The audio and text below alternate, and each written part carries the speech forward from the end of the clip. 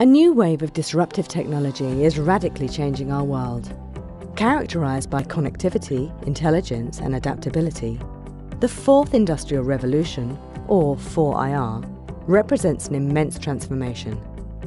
AI, the Internet of Things, autonomous robotics, and data analytics are just some examples of 4IR technology already impacting our everyday lives.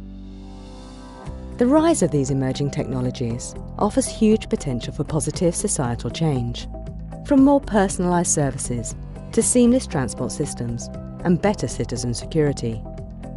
But for organisations in complex industries such as defence, security and critical infrastructure, it also presents considerable challenges.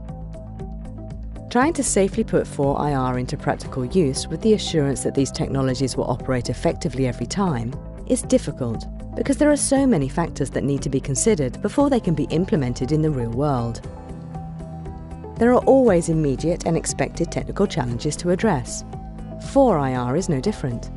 It gives us the chance to completely rethink the type of capabilities we want to have available, but it also requires us to ensure that the technology moves from concept to reality safely.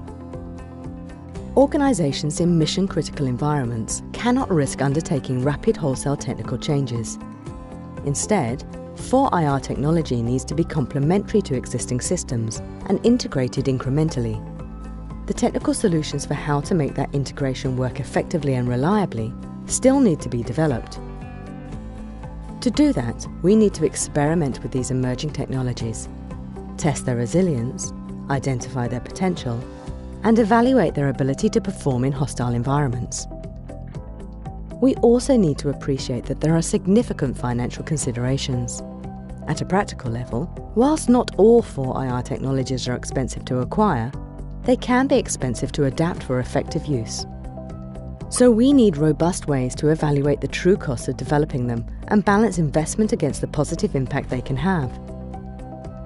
At a larger scale, 4IR has the power to change market economics, stimulating the creation of entirely new business models, reducing barriers to entry for some, and enabling those already capitalizing on the digital economy to scale up exponentially.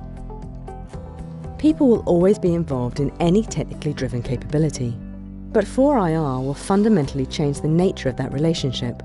Questions about accountability, control and chain of command need to be part of the deployment process. We need to reconsider how we think about human factors as a critical part of a successful 4IR development.